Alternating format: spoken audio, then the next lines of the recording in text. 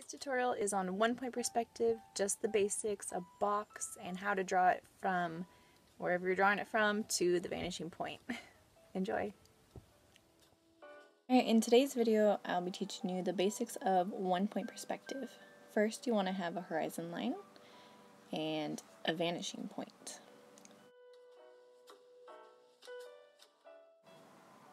Make sure you only have one vanishing point for 1-point perspective.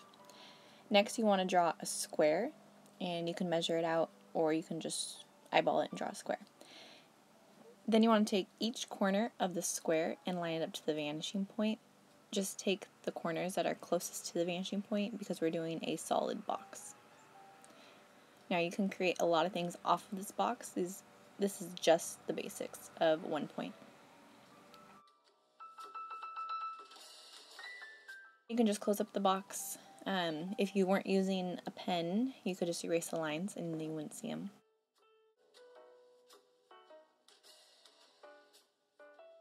Okay, next I'm going to show you a box drawn on the horizon line. You just want to take the one corner and connect it to the vanishing point, line up your ruler to the box, and draw a line. I'm also going to show you a box on top of the horizon line just because it looks different. I've created some really cool spaceships and other things with this type of perspective that are floating up in the air. The box can be turned into lots of different things like bookcases or feeding troughs for animals. This is just something basic. So then you're going to line up the lines, connect them, make sure everything is parallel.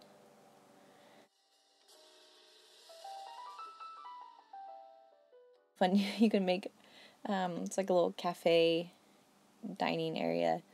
Same thing, you just line up the corners and you connect them to the vanishing point. I didn't connect them here because I just lined up my ruler without connecting the dots.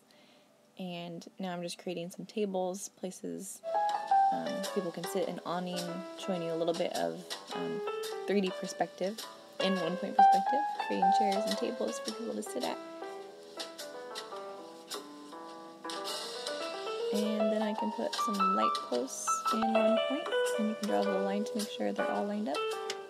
And you want to get smaller as you go back towards the vanishing point, whether that be humans or animals or trees or anything you were drawing.